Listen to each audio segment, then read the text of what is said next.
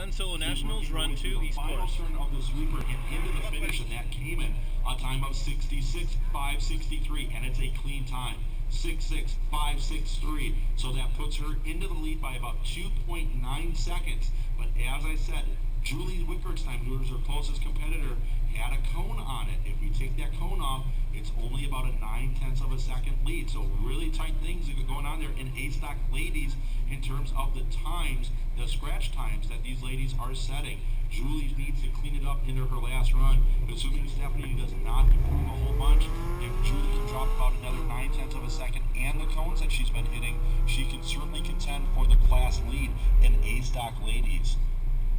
All right, we're now moving on to the second drivers here in STS. Now, I will warn you, things might be a little bit out of order. We did have the sweep break, but because some of those drivers just got reruns, we obviously